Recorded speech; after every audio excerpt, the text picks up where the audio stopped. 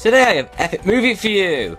This is a film where it combines Pirates of the Caribbean, Borat, let's see, Charlie and Chocolate Factory, and Narnia, which in a wardrobe I think it is. Hello and welcome back, my name is Dave and I'm your host for today.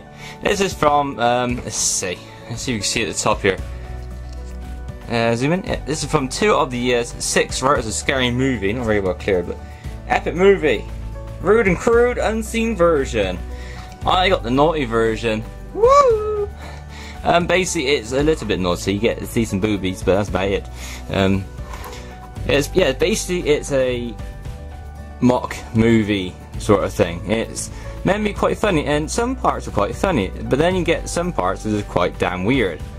For instance, in Narnia, or Narnia, something G or whatever the crap is. It's you get like a goat cross human who's in love with a beaver. Yeah, a bit of a strange one, really. It's a strange film, but yet simply watchable. Yeah, it's hard to say this is the one for you to go watch if you wanted a proper film. If you want a silly film, this is the one go for you. There's that goat dude up in the corner here, and you got the little Willy Wonka helpers. Discover what it takes to survive an epic movie. Basically, it goes through different scenarios. Basically, you're in Narnia, and you get Captain Jack Sparrow, as it were, but it's called Captain Jack Swallows because he's got a swallow on his wrist, I suppose, instead of Sparrow. It's just like little things here and there, just the alternative sort of side of things, you know, switching names, add an extra letter here, but basically you know what it's about.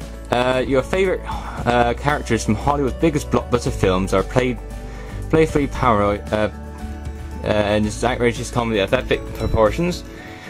When 4 troubled orphans from different movie sets, you know, as you always get it, become trapped in a bizarre chocolate factory. It's the Charlie and Chocolate Factory Willy Wonka one. It's based on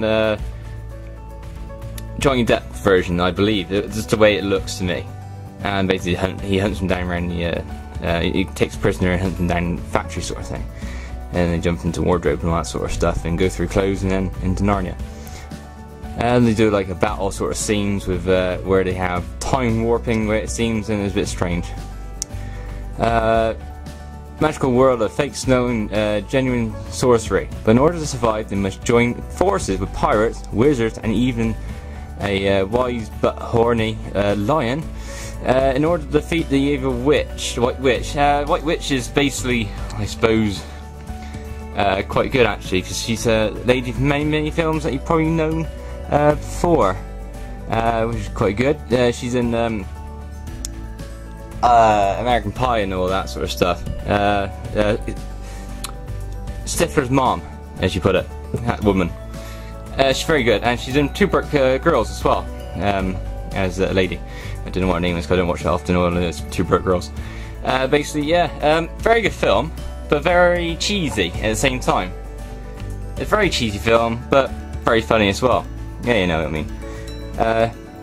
Apparently, epic movie, we measured.